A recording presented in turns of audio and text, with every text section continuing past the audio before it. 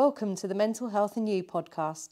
This podcast brings you information and advice from across the Norfolk and Suffolk NHS Foundation Trust, with a range of teams, services and those who use them sharing their experiences and wisdom with us every fortnight.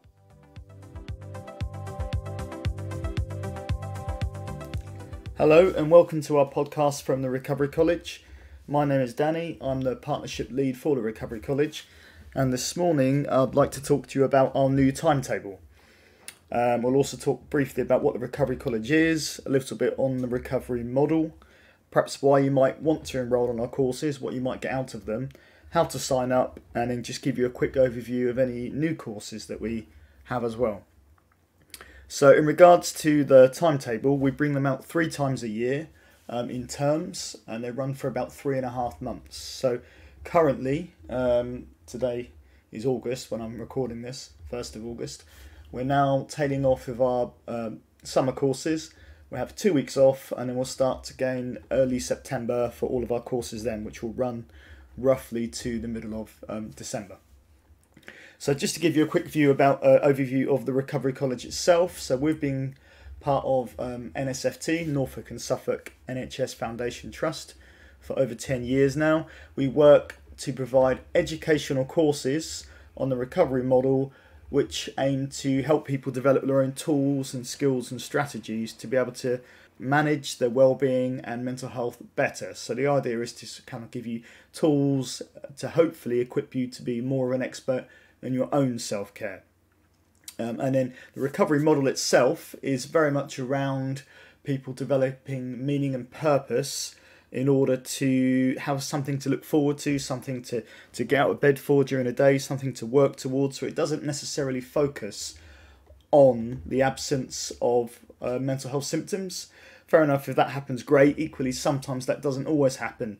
And the idea around this is that the Recovery College very much sits alongside or can complement any kind of form of mental health treatment that you might be receiving, but it isn't intended to replace that. It's very much intended to work alongside for people to be able to develop their own tools and strategies. So that's the Recovery College, a little bit about it and the recovery model. The other thing just to say is all of our courses are co-developed and co-delivered with our peers who have their own experience in mental health challenges, and they will then deliver those courses alongside an NHS clinician who could be someone, for example, could be a nurse, a therapist, social worker, etc., who has their own experience of working alongside people who have experienced mental health challenges. And then together, they co-deliver the courses throughout the Recovery College. So why might you want to enrol on our courses is perhaps a very good question. So you might want to enrol for yourself, maybe to learn more about specific mental health conditions. It could be more to hear from others' experiences around mental health, who may be experiencing something similar or may have gone through similar experiences. You might want to sort of share ideas, learn from each other, share your own experiences and give insight into how perhaps it impacted you. You might be able to share yourself what you've found helpful, what you've been able to implement that may in turn help other people within the course itself. You may, for example, be caring for someone else who's experiencing mental health challenges, and you may wish to come along to learn perhaps more about what they might be experiencing, but equally and very importantly, obviously carers themselves need support, and we have courses that may help carers, so that's another reason to come along. You might be perhaps working in a different organisation outside of NSFT, but you wish to come along to learn more about mental health there. You may be part of NSFT, you may be a member of staff who perhaps comes along for their own well-being, or equally you might want to come along on some of our courses just to kind of learn more about different topics, or equally hear from people sharing their lived experience around all of our different courses. So there's quite a lot of different reasons to attend. In regards to how to sign up, this is quite streamlined now. So essentially you can go on our website, or you can call to phone us up, or you can email us, sign up there, then one of our administrators will in turn contact you, and then you can book on for courses. And booking on for courses is quite straightforward. You can ask to be booked on for courses, or equally we now have a self-booking portal, which makes it quite simple, and then you can obviously see which courses are available and then book on yourself. So just as a quick overview of our courses in our newer timetable, I'll start from there. So we have different varieties of courses. Most of what we deliver is online, but not all of it. We still have some face-to-face courses around the kind of main areas of Norfolk and Suffolk. And what we deliver online is split into two different categories. So we have webinars and we have Zoom courses. So the webinars tend to be shorter, usually, and they are designed where you can see the tutors delivering the session on video and sound, but they can't see you. So they're quite good for perhaps people who may not have a webcam full stop, who perhaps don't wish to be on camera, who might be a bit anxious, or perhaps just want to sort of try out the first time. They can be really good for that. Our webinars are still designed to be fairly interactive, in that the tutors delivering the webinar may ask questions, and if you're on a webinar, you have the opportunity to answer those questions in the chat or share your sort of insights or experiences around a specific topic in the webinar. So although they're kind of one way, in that again you can see the tutors, they can't see you, we still do our best to make the webinars interactive. And then the other method of delivery, like I mentioned, are Zoom courses, where we have smaller numbers of people, and that's where people can use their webcam and microphone should they wish to. It's important to note that we don't kind of mandate that you have to have your webcam on. We might encourage it, but equally we understand that some people might wish to come along and have their webcam off, particularly for the first session if they're feeling anxious or don't wish to be on film. Again, you have the option of using the chat function if perhaps you don't wish to speak on the microphone as well. But the Zoom sessions usually tend to be a bit longer, and like I say, they're limited numbers, and you have the option of using your camera and microphone. And then lastly, we have the face-to-face courses, which run in the kind of main areas of Norfolk and Suffolk, and they're kind of classroom-based courses, but still follow the same principles as the courses on Zoom, and the content is essentially the same, maybe slightly adapted for a face-to-face delivery rather than an online delivery. So, coming on to our timetable, our noon timetable for September onwards. So what we have on there is firstly our reasonably new Discovery College. So Discovery College is kind of a subsection of the regular Recovery College, and Discovery College is specifically aimed at those who are 16 to 25 years old. So all of the courses have either been specifically designed to be more relevant and sort of appropriate for that age group, or we've taken our existing courses and adapted them slightly to still be more relevant to that age group. So with the Discovery College, we have courses around understanding and managing anxiety. We have an initial welcome to the Discovery College as well, just to give you an overview of what the Discovery College is. We also have a course on understanding and exploring identity. And then we go on to our regular Recovery College. So our regular Recovery College is also open to anyone who's 16 and above who lives in Norfolk and Suffolk. So what I mentioned earlier around the Discovery College, people from that age group can access the Recovery College, just not the other way round. I hope that makes sense. With our regular Recovery College, we split this into 4 tiers, which are beginning, building, understanding, and growing. And the idea for splitting that in those 4 tiers is it helps to perhaps give a place where people might wish to start. Usually we recommend that people start on the beginning courses, particularly if people are quite new to Recovery College and the recovery model itself. Again, we don't force that, so there might be a course perhaps further through the timetable which you really like the look of.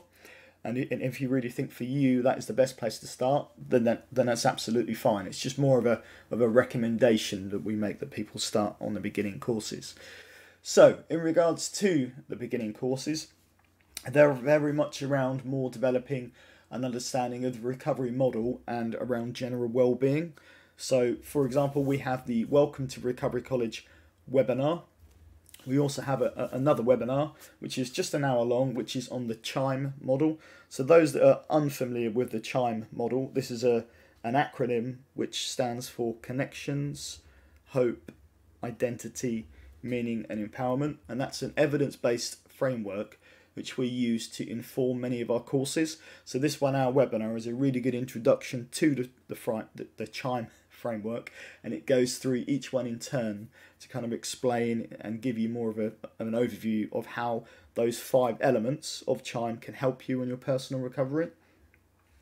Also in the beginning courses we have what is recovery, so that's kind of goes into a bit more depth, and that's a Zoom session as well rather than a webinar. So the Zoom session goes into a bit more depth around recovery and offers more of an opportunity to explore personal recovery and kind of share that in a smaller group environment. We have a couple of reasonably new courses. So one of those is the first steps to building confidence. And that course itself is basically around, we introduce what confidence is, how it can help to improve your own recovery, and look at perhaps some of the causes and effects of low self-confidence and some of the barriers, and look at things that may help you to build up your own confidence, and relate that to kind of building emotional readiness and growing more resilience for perhaps when things don't go as planned. So that's a reasonably new session that we have on our timetable, and that's delivered as a Zoom session. Another reasonably new course we have on our timetable, this time was a webinar, is First Steps to Overcoming Shame. So the shame course is essentially for anyone that may want to start looking to overcome any feelings of shame or guilt that may be causing sort of barriers to their own recovery. It's a fairly gentle introduction to the course. It looks at things that might be difficult and then looks at ways to perhaps manage these difficulties to hopefully help people move on in their own recovery, very much around sort of an understanding and compassion around shame. So there are 2 newer courses, and there's lots of other ones on the beginning timetable as well. Then we move on to the courses I mentioned, which are our building courses. So these might be slightly longer or might be slightly more specific around mental health. So for example, we have the 5 Ways to Wellbeing webinar, which is perhaps familiar with a lot of people. It explores the 5 concepts around how trying to kind of implement some of these actions from the 5 Ways to Wellbeing, perhaps every day, or perhaps it could be weekly, however it is kind of convenient for you, but how looking at the 5 Ways to Wellbeing and using actions from them can very much help your personal recovery. We have an Exploring Emotions webinar as well, so it looks at, again, understanding and being able to perhaps manage our emotions better. We have a Zoom session on understanding physical health, which is designed to be a fairly kind of gentle introduction to looking at ways that we can perhaps maintain and improve our own physical health, which is of course very much linked to our mental health. We have a course on setting goals for recovery, which is very important. It comes back to, if you think about the recovery model itself, I mentioned earlier around having meaning and purpose, and it is really good evidence to show that developing goals, identifying them, realistic goals, setting those and working towards them can be really useful for not just meaning and purpose, but our recovery overall. We have a 4-week course, or a 4-session course sometimes, on wellness planning, which is very much around developing a plan and implementing that plan to help maintain your mental health. So it can look at perhaps any triggers that you might be experiencing around certain events or dates, and you can develop a plan to help manage those triggers better. It also looks at perhaps if you had a bit of a dip in your mental health, how you can develop a plan in advance of things that you might use to kind of pull you out of that dip. And the wellness planning course I also call a bit of a jack of all trades course, really, jack of all trades, because it does cover lots and lots of different areas around maintaining your mental health. So that can be quite a useful course to go on, which is again a 4-session course. Then we come on to the understanding courses. So these ones might be, again, even more specific or slightly longer. So one of the courses we have there is an introduction to peer support working. So that gives you an overview of essentially what is a peer support worker, what is the role, what might it look to work as a peer support worker. So that's a 3-week course that we have on. Another course that we have, which has always been fairly popular, is our ACT on Life course. ACT standing for Acceptance and Commitment Therapy. So that looks very much around, so it isn't therapy itself, but it looks at a lot of the tools and strategies that might be used in acceptance and commitment therapy. And we offer that in a 4-week Zoom course, and we also offer it as a one-session webinar, which gives more of an overview first. Other courses we have on the understanding category are around anxiety. We have a two-session course on eating for wellness, so looking at how what we eat and nutrition can impact our mental health and vice versa. We also have a 4-week course on how to tell your story, so that looks at perhaps looking at you and your past and trying to make sense of perhaps anything that's happened to you, and then looking to put that down in words or pictures or any other medium that you find useful to try and kind of perhaps make sense of what's happened to you, and then start to kind of rebuild yourself on your recovery journey, and very much looking at yourself as kind of the hero of your own story. And that can be really, really useful, especially to sort of put things into perspective, perhaps. We have another course, which is Emotional Health for Men. That's a 2-week course, and it's very much around the fact that often men don't perhaps talk about their feelings, what they're going through, or they feel like perhaps they have to kind of keep quiet about a lot of things, which in turn can impact their own mental health and emotional well-being. So this is a course exploring sort of men's issues with men, and then again looking at the strategies and things that may be helpful in their own recovery to ultimately kind of help men's emotional health. Then we have kind of more perhaps condition-specific courses. So we have courses around bipolar. We have another course around understanding personality disorder. A one-off webinar which is around understanding psychosis. We have a reasonably new webinar as well on ADHD. And then we move on to the growing courses. So this is kind of tier 4 of all of our courses. So again, we don't always recommend people start here, but equally, if there is a course on here that someone really likes the look of, and you feel like you're in the right place to start here, then it can be useful. Just as a slight caveat, on this tier, we have, for example, a course on post-traumatic growth. We wouldn't necessarily recommend you start with that, because if you're not in the right place to discuss things around post-traumatic growth, perhaps haven't done some of the earlier courses, it may be quite difficult.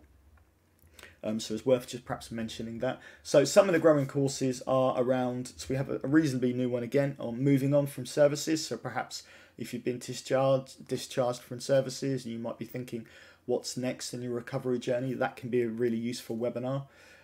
We have then a 4-week course on ADHD, living well with ADHD. We then also have a 5-week course on understanding autism. We have the Zoom session, as I mentioned, on post-traumatic growth. We have a 4-week course on safety planning, one on identity. We have a 3-week course on self-compassion and recovery. So there's lots of different courses that we do have. And I appreciate that some of those the choice of those courses might be quite overwhelming. And you might be thinking, well, that might sound useful, but equally I have no idea where to start because there's so many courses.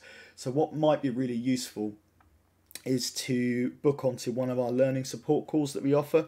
So that's essentially up to 30 minutes with one of our tutors, and you have the opportunity to speak to them and talk through perhaps what you might be experiencing in a moment, and then we can then look at the timetable and provide you additional information about the courses, explain what they entail, and then hopefully together you can come up with a decision around any of the courses that you might wish to book on.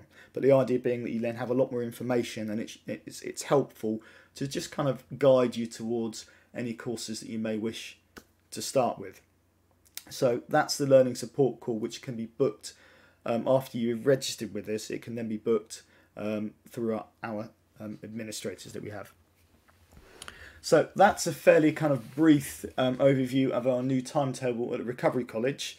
So like I said, just in summary, we have face-to-face courses delivered in kind of the main areas of Norfolk and Suffolk, and then we have our online courses which are split into webinars and Zoom.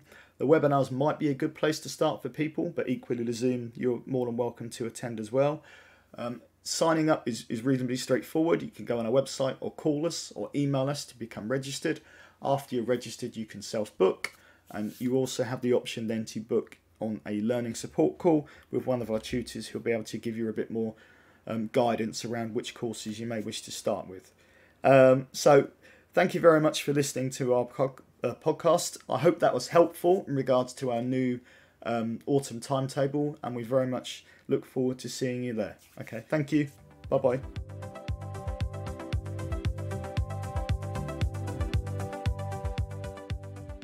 Thanks for listening. Please subscribe to make sure you don't miss a future episode. Let us know what you thought of this episode by reaching out on social media. If you haven't already, listen back to previous episodes to hear some of the best mental health advice for you.